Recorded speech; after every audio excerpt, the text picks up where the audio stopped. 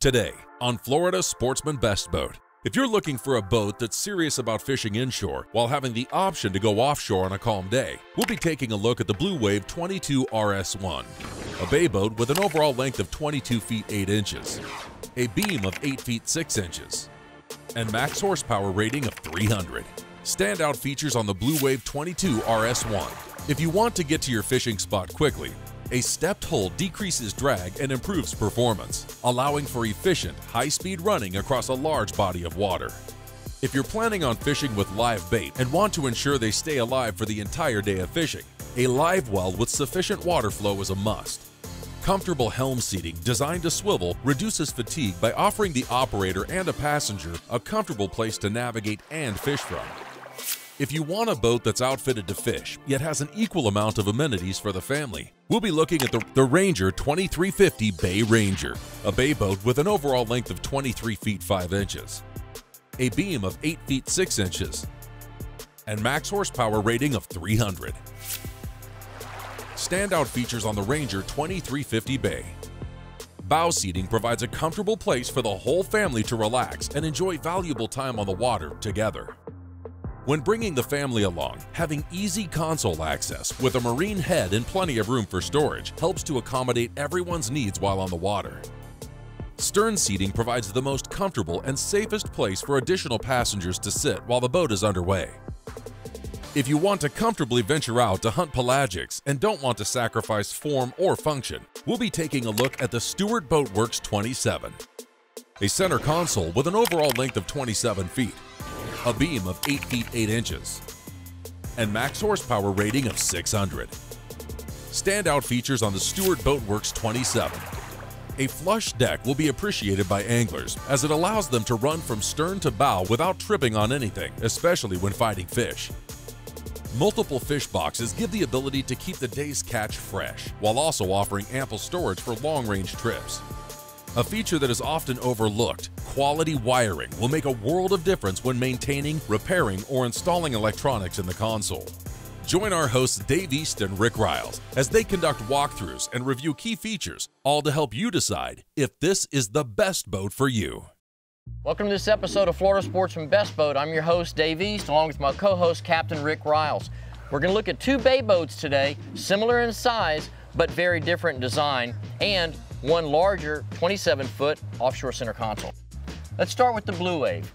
That's a 22-foot boat. It's a bay boat, does have a stepped hull, increases the performance, gives it a little bit more speed. Some pretty cool features on that boat. That live well with the glass front, that's something we haven't seen before.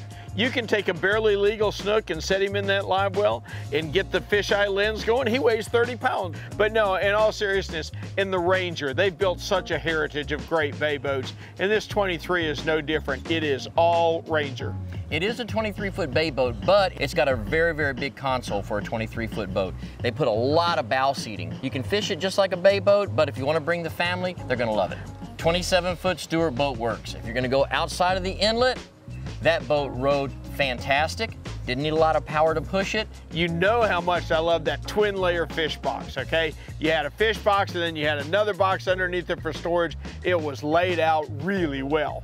Well, what impressed me on that boat was its shear line. What Stuart Boatworks did is they took a time-tested design and they added a little bit of sex to it, a little bit of style to their shear line. I think they improved a design that's been around for a long time. It was just a gorgeous, gorgeous boat, and that's just how it handled offshore. Two bay boats, similar in size, totally different missions, and one really nice offshore center console. If you're interested in any of those three boats, don't go away. When we come back, hosts Dave East and Rick Riles take a closer look at a boat that's designed for both serious fishing inshore and nearshore, the Blue Wave 22 RS1. This segment brought to you by Suzuki Marine, the ultimate four-stroke outboard.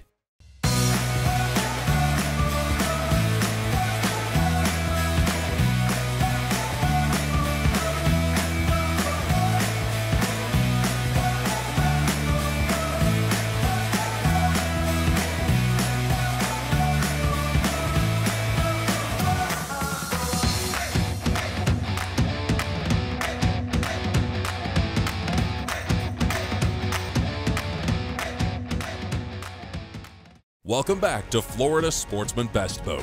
Join our hosts Dave East and Rick Riles as they take a closer look at the Blue Wave 22 RS1. Representing the 17 to 22 foot class in the bay boat category, the Blue Wave 22 RS1 has an overall length of 22 feet 8 inches, a beam of 8 feet 6 inches, and a max horsepower rating of 300. Designed for both inshore and nearshore fishing, she has a draft of 13 inches, a dead rise of 16 degrees, a dry weight of 2,100 pounds, and a fuel capacity of 60 gallons. Now, let's hear more from our hosts, Dave East and Rick Riles. All right, we're aboard the Blue Wave RS1, and she's a bay boat, 22 feet long, and RS basically stands for reduced surface. It's the only boat they build in their fleet that has a step, and we've talked about it before, what a step does to the running surface of the hull. Where the step comes in is you're traveling a good distance at a high rate of speed. The benefit of the step will absolutely show up at the end of the month when you pay your credit card bill for your gas. You're going to see a difference. But that's not the only feature on this boat that we really like. They did a great job with 22 feet of boat. Starting up here in this front casting deck, first thing, all 4 compartments are insulated, even the ones on the side. Yes, it's a rod box, but if you do happen to catch a big fish that you're always bragging about, you have a place to put him. Also, too, you were saying earlier about the deck being recessed. To have a little toe kick on here, it tells you when you're at the edge of the deck. If you're fishing and you hit this, you know, hey, I'm at the edge of the deck. Don't go any further. Don't take one more step. You'll be wet. I know because I've done it. As we go into the cockpit, I want to show the coolest feature they've got on this boat. Welcome to SeaWorld. I thought the front of this thing was the craziest thing I'd ever seen, the first Blue Wave we saw that had one, but it is really a neat feature. You can keep your fish in there, your bait in there, whatever, and constantly make sure your water flow is okay. But beyond that, it's just cool. You put fish in there, you fill it with water, you turn the backlit LED lights on. Who else has that? Who can ever show that?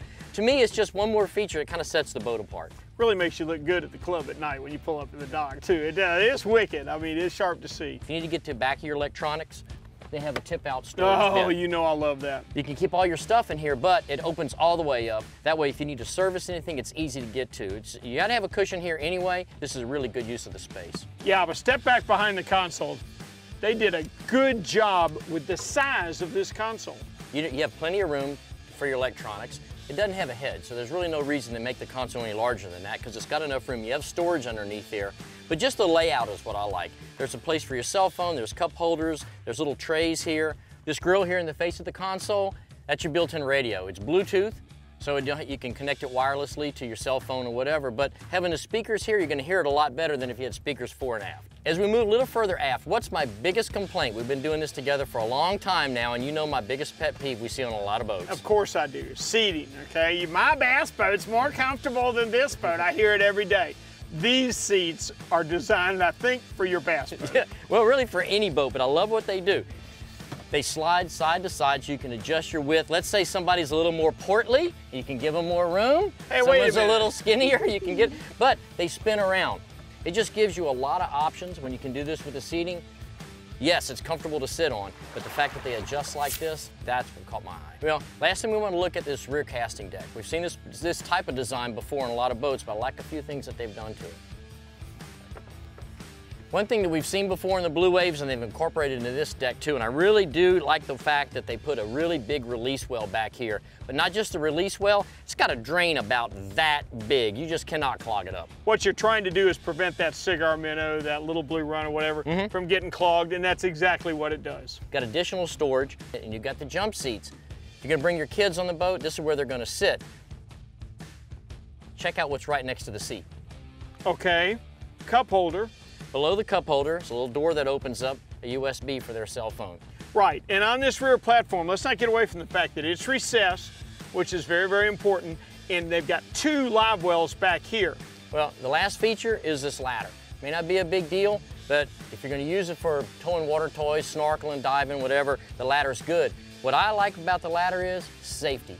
If you can't get back in the boat, that's a serious issue.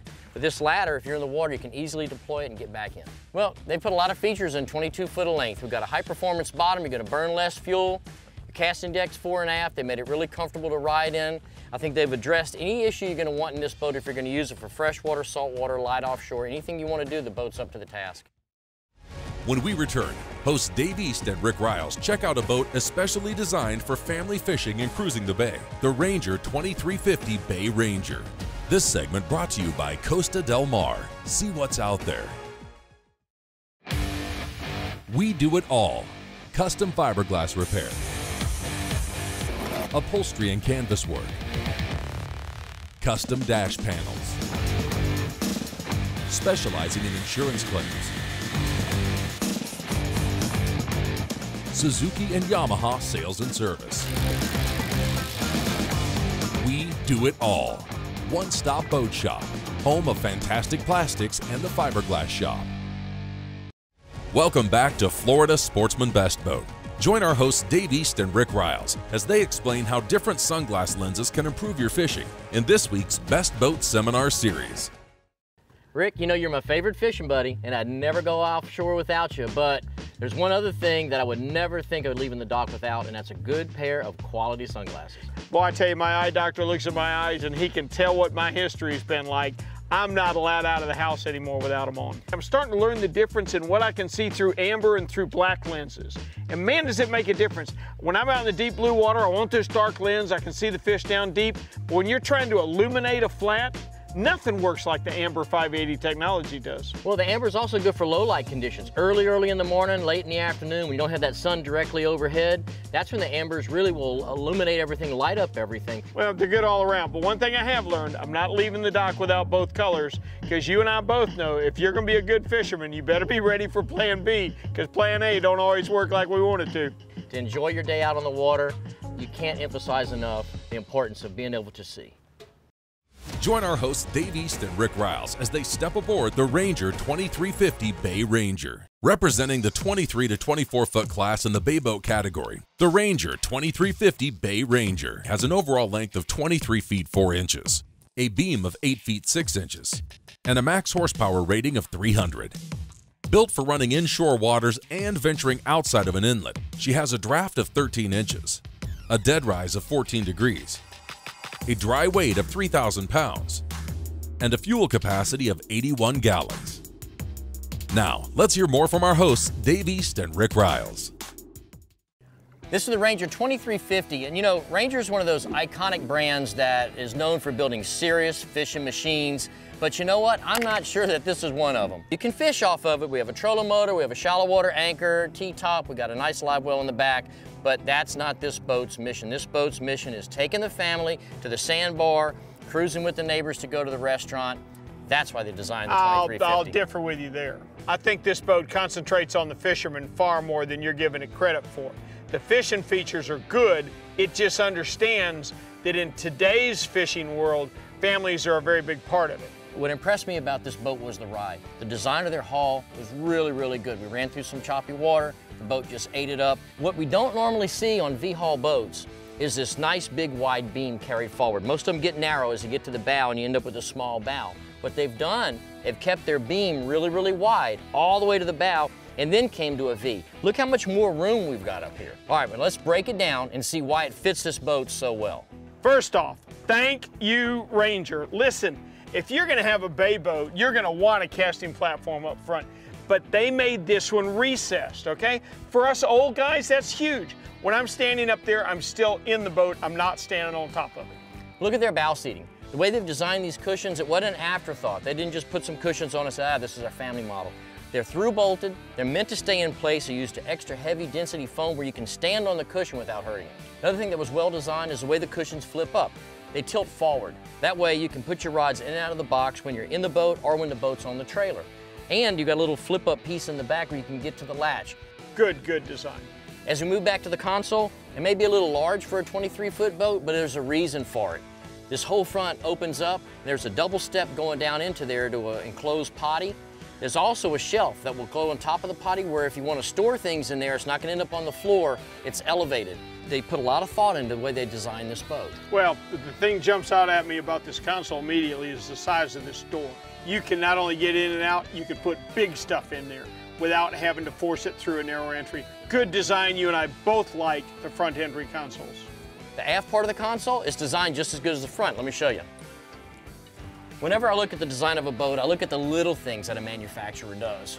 The fact that you can put things on top of the console, they're protected, they won't slide off. This is a boat that the family looks at, especially the wife. She looks at it on the showroom floor and she's like, wow, I can see us in that boat. That's wow what it's factor. got. You're right. It's got the wow factor. It is going to help you make the case back home that this is the boat the family needs. Well, if you really got to sell this boat to Mama, I'm going to show you the one feature that she's going to see and fall in love with. Check this out. This is the first 23-foot bay boat that we've seen that has seating that's anything like this. No, you're right. You know why? They eliminated the rear casting platform, okay? Now, that may be a feature that speaks maybe against the fishability, but man, does this make it a nice boat to ride in. Well, you can still fish back here, you just don't have an elevated deck to stand on. You're still plenty high off the water here in the cockpit, and they've got the huge live well here that's a stand-up in the middle, something that you like to see on a lot of the boats. So they haven't gotten rid of all the fishing features, but when it comes to the family, this is the place they know they're going to be sitting, they're going to lay out, it's a lounge, it's comfortable for 3 or 4 people to sit across, and there's access to all your systems down below.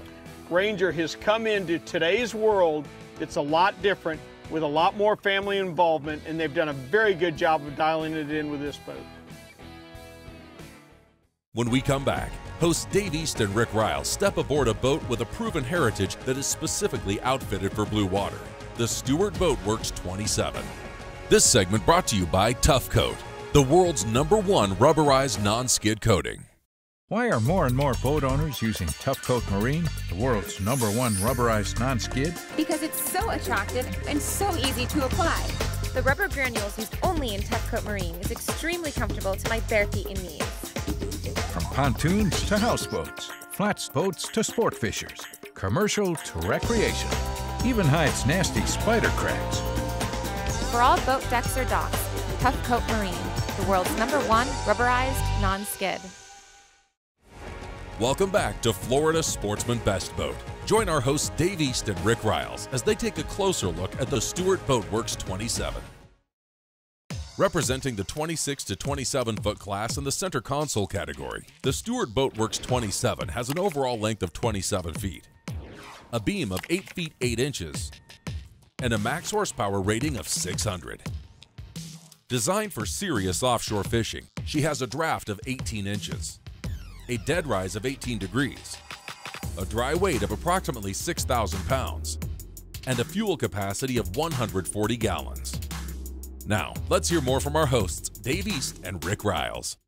Okay, this is the Stuart Boatworks 27, and when I look at this boat, the only thing I can think of is Back to the Future. And what I mean by that is the roots of this hull design go way back, over 30 years. It's a tried and true hull design, but what they've done, they've brought it into the future with present technology on construction materials, and they've made some enhancements in the actual shear, the height of the boat. They've really made it better than it ever has been, and the boat's got a killer heritage. Well, it does, and there's a reason why it has a killer heritage. It rides like a champ, okay? This boat came, where you see a lot of these are in the Bahamas. And in the Bahamas, Dave, boats aren't toys. They're your primary means of transportation. What does that mean? They have to handle all kinds of conditions and do it well. She doesn't draw too much water. She handles a big sea well. Everything about this boat is simplistic and effective. And you know what? It's got everything you need to take this boat out and be a serious fishing boat, family boat, whatever you want to use it for, but it doesn't have a lot of stuff you don't need. So let's get inside and we'll talk a little bit more about that. The hull is just under 27 feet, but if you look at it, it's got a lot of room inside for multiple anglers or all of your gear, mainly because they've got this nice flat deck. It runs from the transom all the way to the bow, and there's nothing in between. You can get up to the front of the boat and you can cast to a rig, or you can cast to a cobia or to a ray. You don't have to get up on top of a deck to do that. Sure, you're in the boat. You're not standing on top of the boat when you're up front. Right. And you know my feelings about that. I love it. Check this out. This is a great fish box, right? Mm-hmm. But if you run this all fish box, maybe you run a little low on storage. No, you don't. Watch this.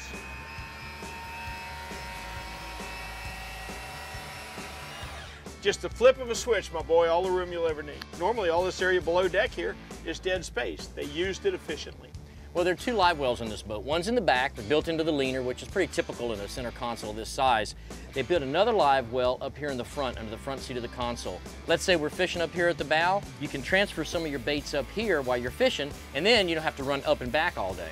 But keep in mind, this is insulated, so it doesn't have to be a live well. That can be your drink cooler. Speaking of simply beautiful, come on back to this console, let me show you something. Tell you what, you look at this dash, it is just what I'm talking about being simply beautiful. Look how well everything fits together. And check out where they installed the radio, where they put the engine controls. It's just the way you see it done on yacht quality consoles. Well, not only that, if you look inside the console and you look at the quality of the wiring itself, when the wiring is laid out like that, you know exactly where every wire is going, you know what that wire is for. If you have an issue, and if you're going to have an issue, it's going to be out there. It's easy to track it down, it's easy to fix. You can control all the boat's functions from your multifunction displays. These switches here, they control all my pumps, they control everything in the boat, all the systems, and you don't have to look around for a switch. But being a pilot, I like redundancy, right? They've got regular switches down here. So if you're in your GPS screen, or let's just say you have an issue with your display, I like the redundancy of good old-fashioned switches. That's a great safety feature to have too. Well, this 27-foot boat's got a nice big console, side entry door. You can easily get down in there and use the head, or you can store a lot of stuff, get out of the weather. But what they've been able to do is keep a really nice sized cockpit. I tell you what, well, you know how much I love this live well.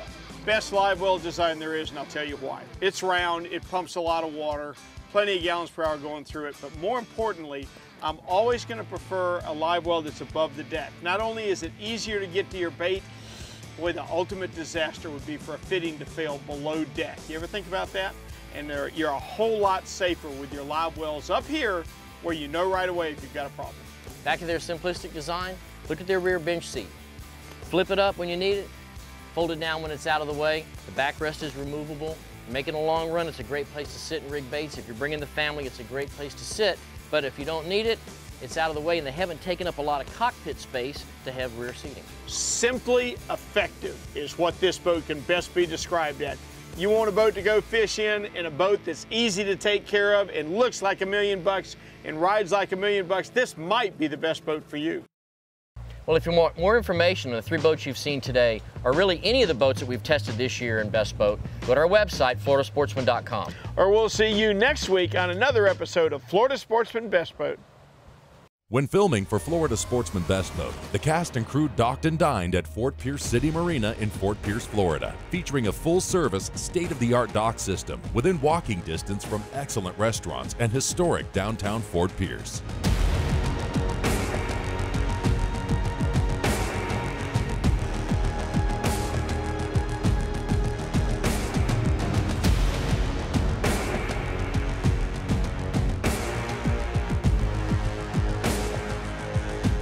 Each month, turn to Florida Sportsman for the best in boating and fishing coverage.